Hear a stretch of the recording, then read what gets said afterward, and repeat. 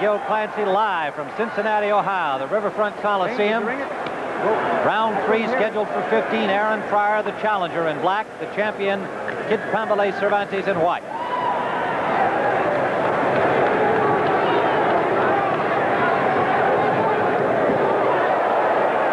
Pryor yet to taste defeat. The champion in his 21st title bout. He's won 18 and lost twice in championship action, losing to Wilfredo Benitez.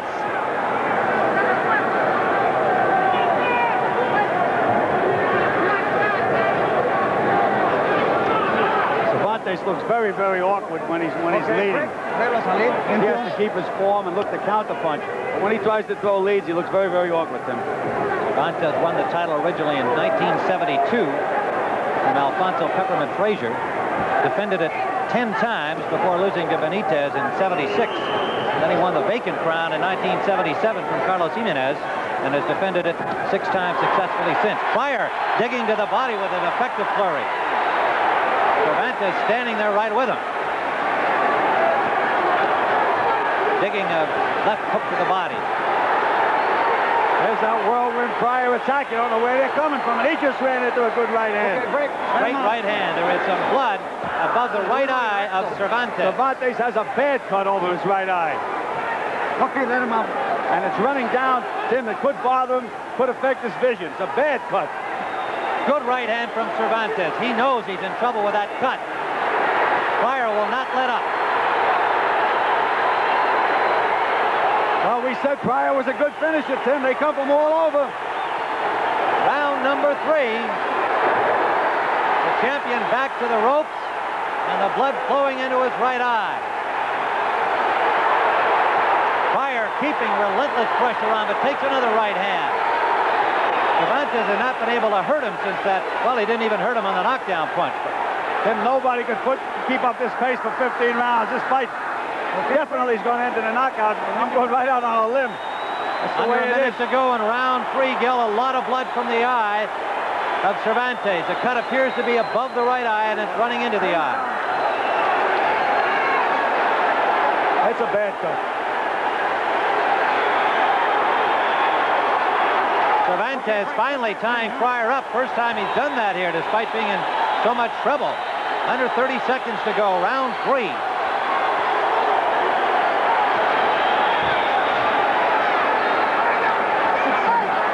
Pryor to the body and up top. Jabbing away at that cut. Final seconds of the 3rd round. Pryor on the attack. There's a right hand, and that punch opened the cut over the right eye. The upper corner of the right eyebrow, the champion Cervantes. And his handlers, Melquiades Sanz, worked feverishly on him between rounds, but it is bleeding again already. Tim, it's a bad cut, and the referee did not go over to check the cut, nor did he call the doctor. And I guess he feels this is a championship fight. You've got to give the champion every chance. The referee is Larry Rosadilla from Los Angeles.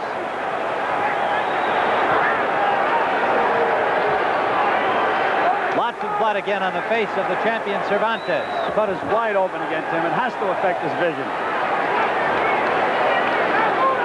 There is young Aaron Pryor Jr. watching his daddy in action, along with Mama.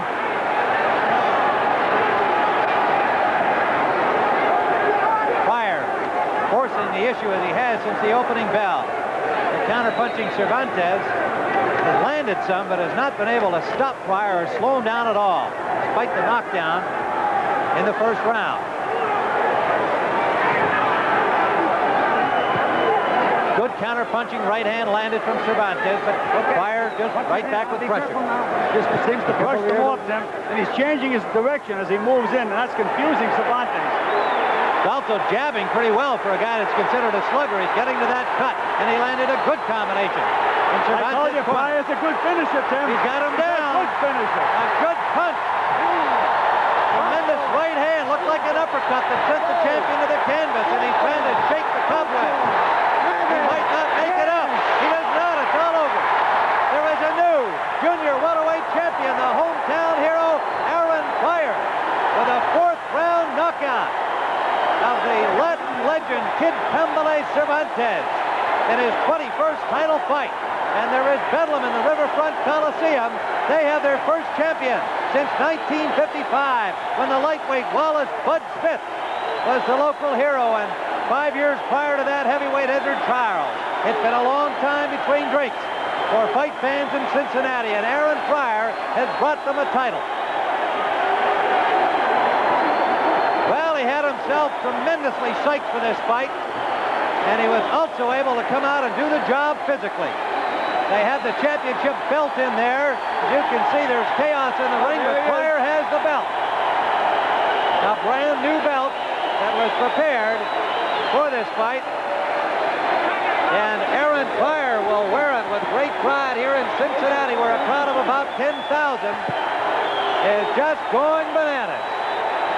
It's a hot, hot day in Cincinnati, and yet these people came indoors to the air-conditioned Riverfront Coliseum hoping to see a new Cincinnati champion. And they have one in 25-year-old Aaron Pryor, who moved up from the lightweight ranks to get this title shot, an optional defense for the champion Cervantes.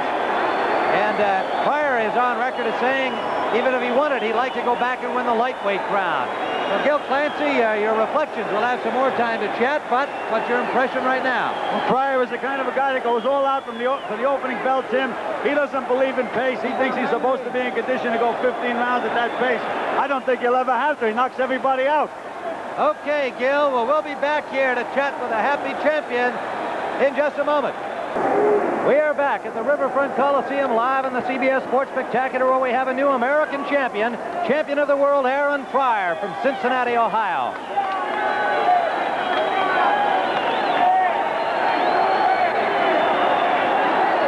Well, you can see this is a fairly chaotic scene, as you might expect, with a hometown victory. Announcer Jimmy Lennon trying to make his announcement and having difficulty doing so. Ladies and gentlemen, we have the time of the knockout.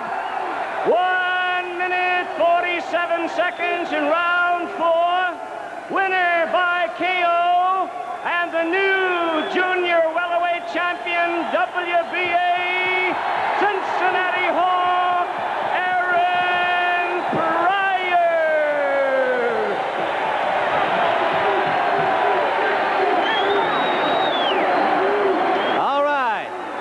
Pryor is now official, 147 of the 4th round, and we're trying to get him down here. It is a mob scene, and we're going to try and get the champion over here to talk to us. He was very much ready for this fight, Aaron, psychologically and physically, obviously. Frankie, let him sit in there. Aaron Pryor with his manager, Buddy LaRosa, and having difficulty just getting a seat here with this happy crowd. All right. Now all we need is a camera to show them to you. There we are, right up above.